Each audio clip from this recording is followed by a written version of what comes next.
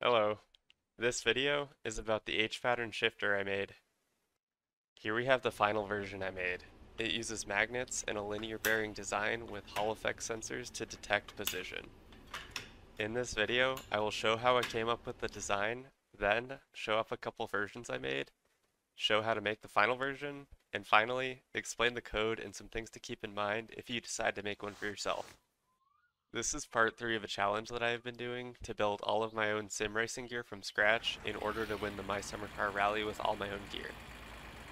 Part 1 was about the pedals, and part 2 is about the building of the frame of the rig.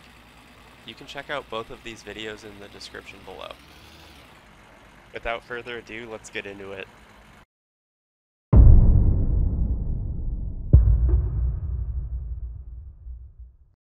Here's a quick disclaimer.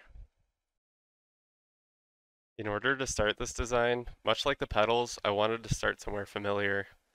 I took apart the Logitech H pattern and learned the concepts behind the shifter mechanism. To explain, let's split it up into the two needed directions of motion. Okay, so starting with the side-to-side movement, a return to center function is needed. This is accomplished by using a torsion spring. So if you were to rotate the green piece to the left, the spring would contact yellow here and provide force to return the green piece to its original position. And if you were to go the other way, the same thing would happen. The next function needed from the side-to-side movement is to be able to hold the shifter in position when it is on the left side of the H pattern or the right side. That way you can't jump from first gear into third without returning to neutral first.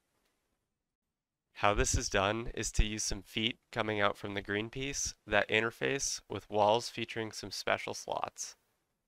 These slots allow the feet to pass through the slot hole when the shifter is in neutral, but keep the feet locked from rotating back to center when it is in a gear. For the forward to back direction of movement, there is no return to center functionality needed. Instead, it is only necessary to have some way to lock the shifter in the up, middle, or down positions. This is done using a few holes, a ball bearing, and a spring. I made a test print in order to try this out. Please ignore the flexure of the handle. In a real design, this wouldn't happen.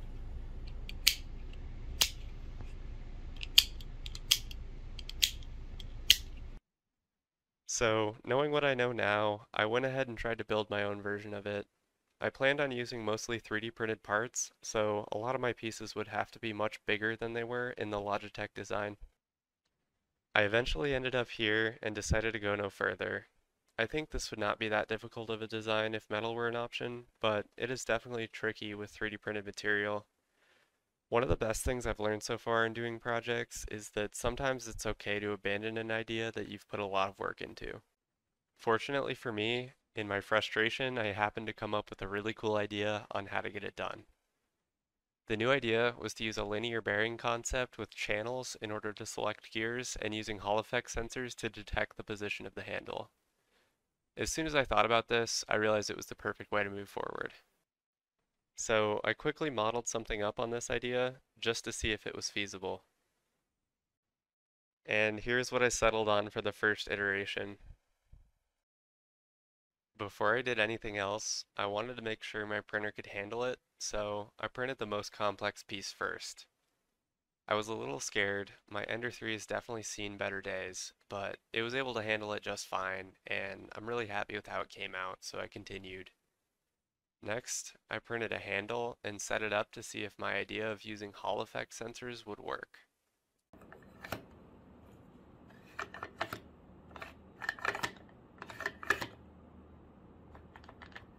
So it wasn't perfect, but based on this, I knew there was potential, and that interference could be fixed with better wiring and better code. I finished out the design as a proof of concept without the Hall effect sensors, and here it is completed. Next, I made a quick list of changes to make for the V2 design. The first change was to widen the gear selection channel to give more room for the user to change gear. Also, I tapered the section cutoffs to make changing gear smoother. The next change was simply making the outer diameter smaller in order to reduce print time. Then, I added a mounting scheme so I could actually attach this to my rig. The fourth important change was to taper the overhangs to smoothen up the gear changes. Next, I adjusted the way the hall sensors were mounted. And finally, I tried to get fancy with cable routing. Okay, so now knowing what I want to change, I modeled it up and started building it. I found that the new positions for mounting the Hall effect sensors worked a lot better to isolate the gear. I went ahead and finished up the construction, and here we have the completed product. I was happy with the changes I made, but this version actually ended up feeling less smooth and less satisfying to use. I think this was because I did not sand it enough, and I didn't apply lubricant as I should have. Nonetheless, this was still a step forward, but I knew I had to make one more iteration of this design. So, the changes I made to V2 were minor but important. I added more space to hold the cabling for the hall sensors. I flattened the bottom of the housing to make it more stable. I used different bolts to attach the handle, and I decided to forego the cable routing. It was kind of a dumb idea. Okay, so once again, I modeled up the new changes and got to printing another round of new pieces. This time, I made sure to pick better colors. Now that I have a full set of freshly printed pieces, I want to show how it's made. First thing we want to do is break off all the support material, which can be kind of tedious. Be careful not to cut yourself. I've got so many nicks and scars from breaking off support material, it's unreal. The next thing we'd like to do is to sand the surfaces that will be sliding against each other. I first use 120 grit, then 400, and finally 600 grit to get it really smooth. I really had to sand quite a lot to get the right feel. We'll be using lubricant later, so it's hard to tell if you're getting the right finish, but trust me, it's quite a bit of sanding. We also want to make sure to sand the inner surfaces that the handle will be sliding against. This is actually our most significant source of friction in the design, and the most important to be smooth. The lubricant will also help the most here, so it doesn't need to be perfect. The next thing I did was to solder up all of the 6 Hall effect sensors. I left the power and ground wires shorter than the output, as I will tie all of these together. And there we have 6 of them soldered up. I used heat shrink to isolate the pins, and I went ahead and superglued them into the end caps. Okay, so this next part is super important. I used this lube on the design in order to get it feeling nice and smooth. You should be using something that is safe with the type of plastic you're printing with, and also it's important to get lube that is of a jelly-like consistency, not a thin liquid like WD-40.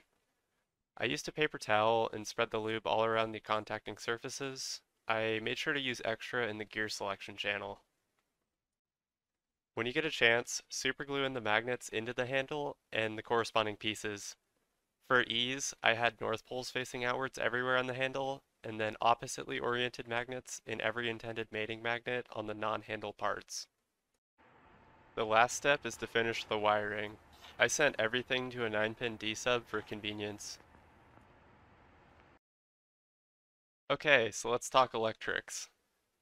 I used analog Hall effect sensors, which could be a really important detail in this design.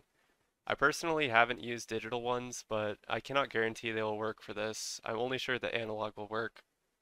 Anyways, if you haven't used Hall effect sensors before, they're really cool and simple. Basically, you provide power and ground, and then on the third pin, it outputs a voltage corresponding with the strength and orientation of the magnetic field that the sensor is in. So here's the basic circuit for the H pattern. Note that the rectangles with numbers inside represent splices, and the microcontroller I'm using is an Arduino Micro. And here's the circuit with a 9-pin D-sub connection inside. And finally, I added 2 switches. One of them for reverse, and the other is a sort of safety switch to stop sending signals to the computer. Alright, let's talk about the code. I modified the pedal script, so I'm going to be skipping over all of the detail for that. I did remove the LED functionality, so if that's missing, that's why. But to start, we're going to define all of our pins that we're going to use for the gears, and then we're going to define the pins that we're going to use for the kill switch and reverse switch. We're going to import the keyboard library, which is what we're going to be using for our H pattern. We're going to start a couple variables here that will become important later, so we'll bring them up again. Next, we want to set all of our pins to be inputs. We want to begin our keyboard object, and then I'm going to scroll past the pedal code here, and here we start again for the gears. So we want to analog read all of the values from the gears, and then we want to digital read all of the values from our two switches. So the first thing we're going to do is we're going to check if the kill switch is engaged, because if it is, then we don't want to do anything else. So I set the state variable to P. It's just a character I chose to represent the kill state. It's unimportant other than that. So if the kill switch is engaged, we don't want to do anything else, so we're just going to set the state to P. The next thing we're going to do is we're going to check if the reverse switch is engaged. And if so, we're going to set the state to 9. And then if the reverse switch is not engaged, we're going to go through and we're going to check every single gear to see if the Hall effect sensor is indicating that there's a magnet really close. So this will loop through and it'll also check if no gear is engaged, and in that case we can send a neutral signal to the computer. But that concludes our reading loop. Next up we have the decision-making loop, which is the more important part. So this is where we have to choose what to actually send to the computer. So the first thing we're going to check is, okay, is the state equal to what it was the last time this loop ran? If so, we're not going to do anything because the shifter has not changed state in any sort. So there's no reason to change what we're doing.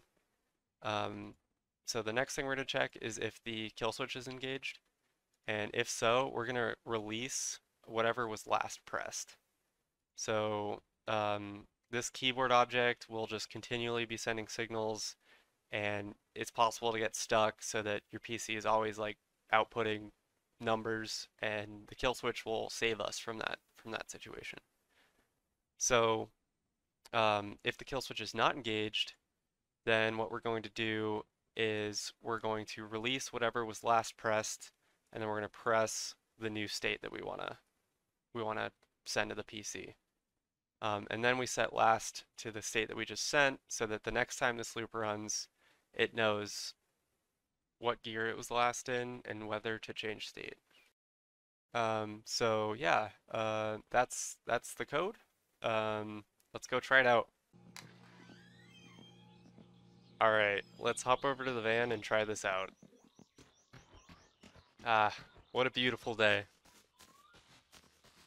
The Satsuma's still waiting on some parts, so it'll have to be the van for now, but that'll be sufficient to show off the shifter. Let me just hop in here. Alright, so I skipped over mapping the pedals. Let's just focus on the shifter for now. Okay, so let's open the settings. The first thing to note is the mapping for the individual gears. I have them mapped to the same keys that are sent to the PC by the script when a certain state is detected. So right now the kill switch is engaged and the shifter does nothing, but if we go ahead and flip that kill switch and then shift into gear, boom, it's detected by the PC. And as you can see, it's working for every gear. So let's go ahead and flip the reverse switch, and there we go. We've got reverse. So now we know our device is working properly and we're good to go.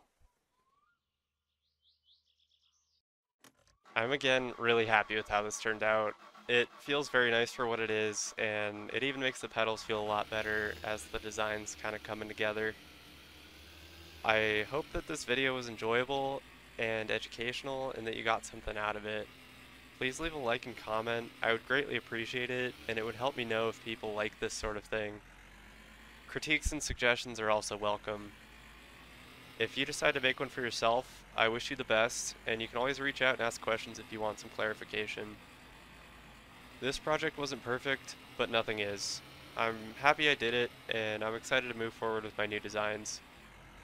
Next is going to be the handbrake, and following that I may start the dreaded force feedback wheel, but there may be videos before that. It might take me a while. Also, if you haven't, be sure to check out the pedals video in the description below. That's it for me. Until next time, goodbye.